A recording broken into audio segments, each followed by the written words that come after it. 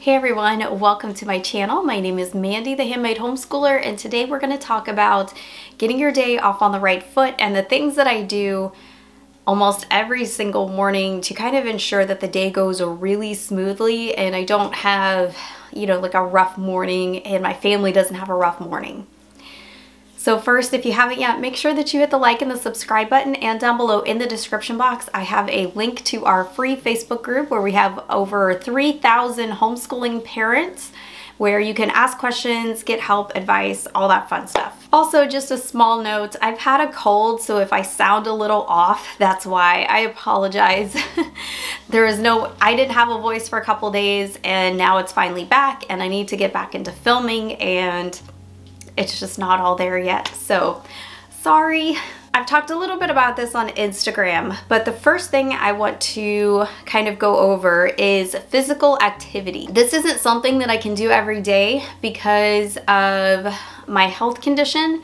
So on those days that I feel good, and luckily I have way more good days than bad days at this current moment in my life, I always try to do some kind of physical activity, even if it's just walking or even if it's like a full workout. I try to do some kind of activity unless my pain level is at a point where I can't. And that does so many things for me. So I do a lot of walking videos. They're free on YouTube. I use the Leslie Sandstone YouTube workout videos, and she has all kinds of videos. Like, I swear there's got to be like 1,000 of them where she's just walking. And even when I'm really sick, sometimes I can still do those and it really does help me feel better. It gives me some energy, it puts a little pep into my day, and I honestly feel so much better after I do that. Even if it's a 15-minute walking video, I'm sure so many of you out there can carve out 10 or 15 minutes to just walk in front of the TV. Do it with the kids. I started doing that when my kids were toddlers. I would actually have them join in with me and we would work out together. So look at doing that with some of your kids and it will get out some of those wiggles too before you start school. Usually my goal is to get between 1,000 and 3,000 steps in before I actually start my day to kind of start off my fitness tracking. And I have one of those fitness watches. I love this thing. I always have to wear a heart monitor because of my condition, and I love that it actually tracks my steps too. So I try to get 10,000 steps a day, and most days I'm able to do that. Some days I'm not. So if I could get 1,000 to 3,000 in before I'm even starting my day off, that's going to give me that jump ahead. So the next one is turning on the appliances or doing a little bit of cleanup. Now, usually I have a pretty set schedule routine of how I run things in the morning, and part of that is getting the laundry in and getting the dishes going. So whether that's unloading the dishes because I started it the night before, or if it's putting the dishes in the dishwasher and turning it on, I want to get those two appliances going so the dishes don't pile up and so the laundry doesn't pile up. I always try to do at least one load of laundry every day or every other day to kind of keep the laundry from becoming a mountain in my house, and that really helps keep down on everything, especially because my kids are in sports and they have uniforms and all that fun stuff.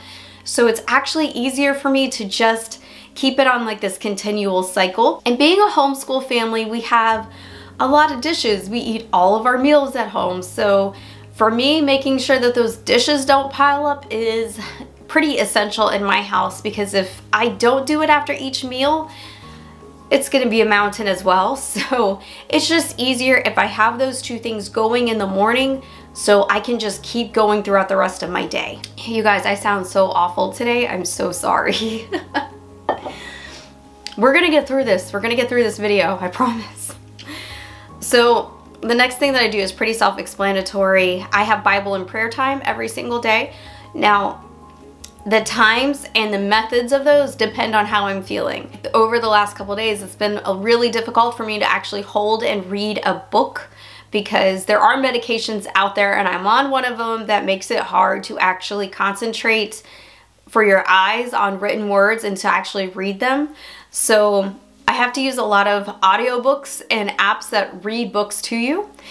So I use a Bible app. It's the ESV app, and if you know who Keith and Kristen Getty are, they composed and sing In Christ Alone, the actual original one, and I love all their music. Our church has so much of their music. It's actually Kristen Getty who is the speaker of the entire Bible on this app. So it's really neat hearing her voice over there. So many days, including today, I had to actually listen to the app instead of reading it in my hands. So the next one is also pretty big, and that is prepping the day before.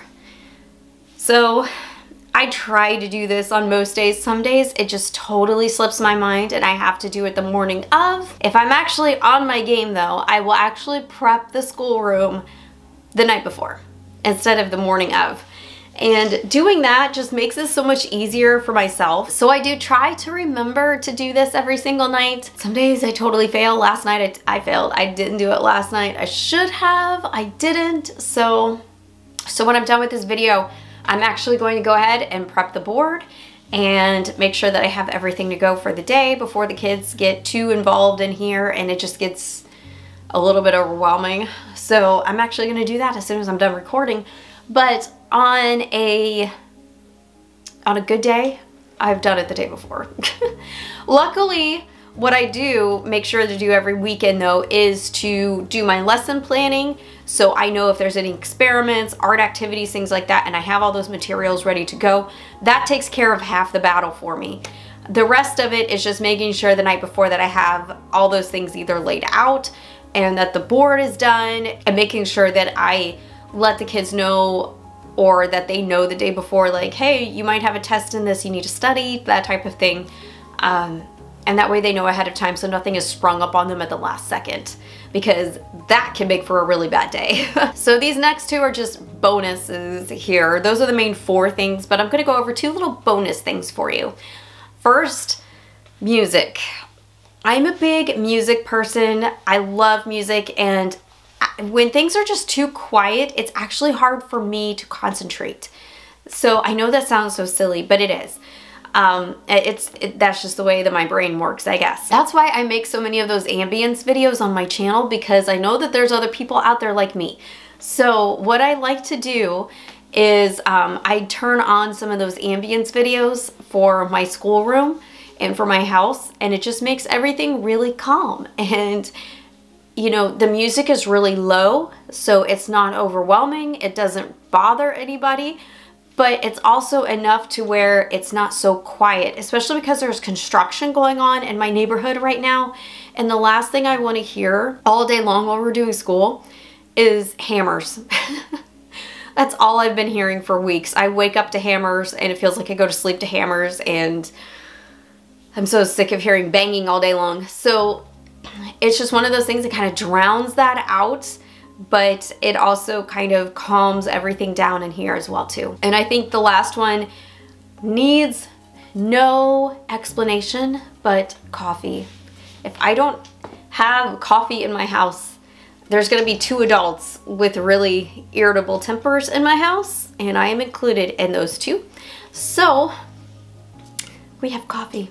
I make sure to have coffee. I've started drinking coffee again over the last couple of months. I wasn't able to drink it for a long time because I wasn't allowed to have caffeine on some of the medications that I was on, and I can drink coffee again. So I started drinking coffee again.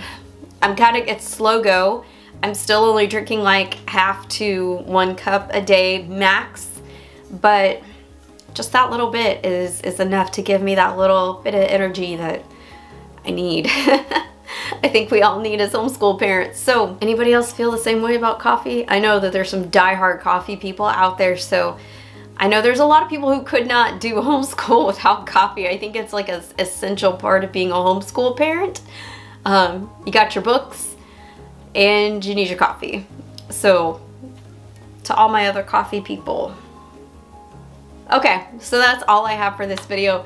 Let me know, what do you do every day to kind of make your day run a little bit smoother? I would love to know, because it might help me too. Let me know, what is your kind of like routine in your household to kind of make things run really easy in the morning. What do you do? Post it down below in the comments. All right, guys, I will see you in the next video. I hope you have a great rest of your day, and I will see you in the next video. Happy homeschooling.